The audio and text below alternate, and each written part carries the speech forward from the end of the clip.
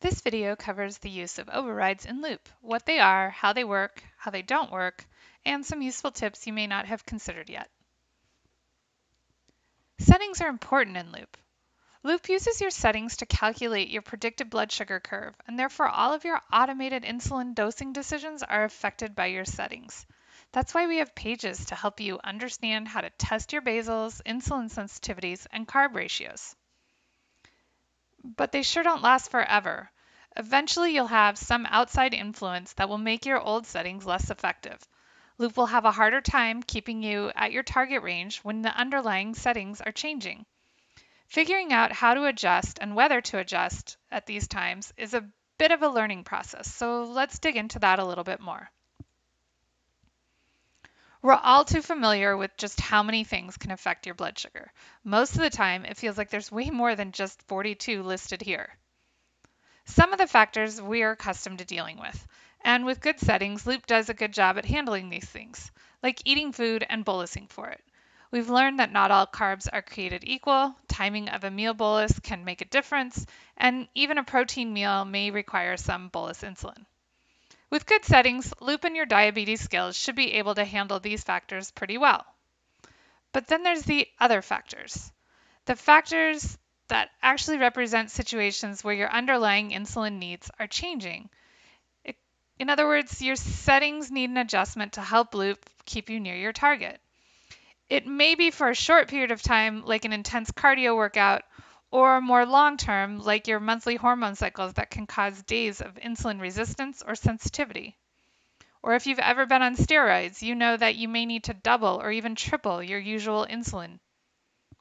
The original Loop design had one feature called a workout override to help during these times where your activity might require a change.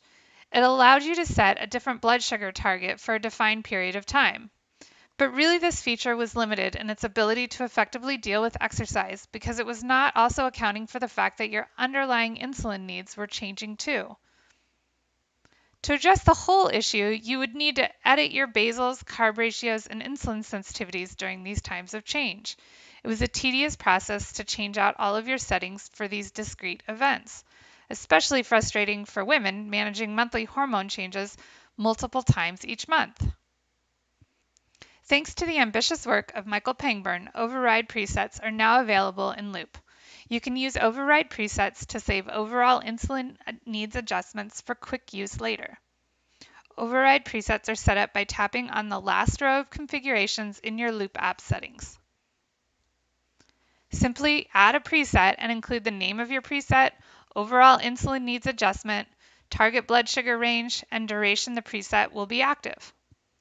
The overall insulin needs adjustment is selected as a percentage, where 100% is equal to your existing scheduled insulin needs. So any percent that you select below 100%, such as the 50% running preset on the left, that's going to result in Loop calculating lower overall insulin needs. Any percentage you select above 100%, such as the 120% exam stress preset on the right, that will result in Loop calculating an increased overall insulin needs for you. And notice that the percentage adjustment applies to more than just basals. Notice the text below the overall insulin need adjustment describes the 20% increase in basal, bolus, and correction insulin dose amounts for the exam stress override. You can make as many presets as you'd like. Exercise, hormones, stress, illness, medications, the list is completely up to you. When you're ready for an override, simply tap the workout icon on the Loop toolbar.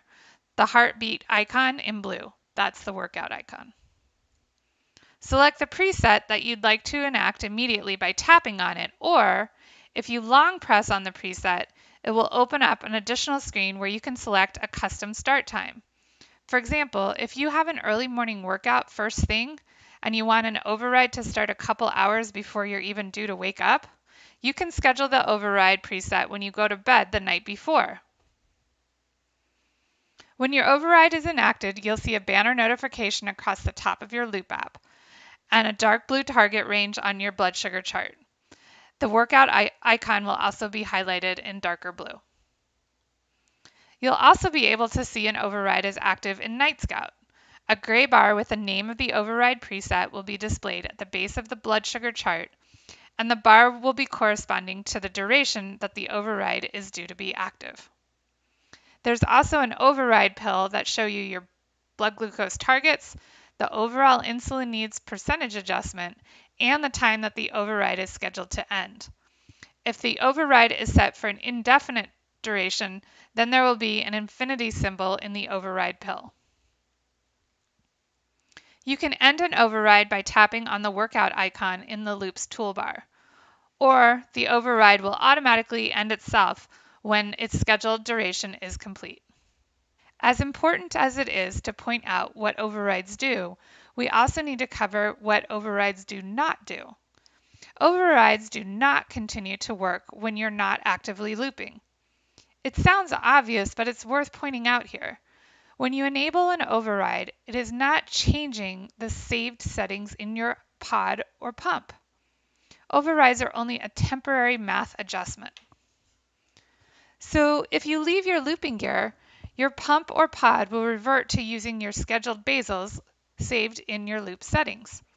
For example, if you're a pod looper and you set an override for 40% for 2 hours while you go for an ocean swim, and you leave your phone and your RileyLink in your bag back on the beach, your override will end within 30 minutes of you leaving your gear behind. You'll be back at full basals as saved in your loop settings within 30 minutes. Similarly, if you are a soccer player and you leave your gear bag far enough away that the RileyLink cannot communicate with your pod, then your scheduled basals will resume within 30 minutes if loop isn't able to communicate with the pod. So if you leave your looping gear behind, please remember to edit your scheduled basals if you intend on leaving them for long enough extended periods of time. Thank you and enjoy your overrides.